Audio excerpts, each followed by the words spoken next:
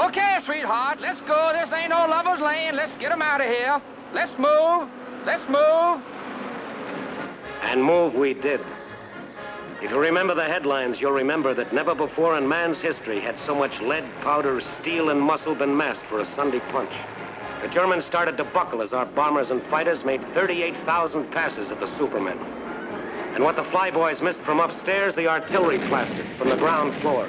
There wasn't enough left of San Lo to tell what the name of the town had been. Nobody enjoyed seeing anything in it except the dead Germans. But taking it cleared the big highways, and the breakthrough out of Normandy went into high gear. The armor began sniffing at the roads and fields ahead like bird dogs getting the scent of quail. The way was clear for the race across France.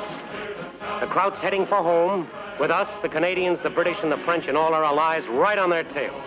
All of us fought, bled, and lots of us died through one town after another. Some we remembered, some we hoped we'd forget. But it was the breakthrough at San Lo that led us to where we've been trying to go for nearly 4 years. I'd sure hate to have to go through it again. But if we have to, our experience and know-how will make the job a lot easier.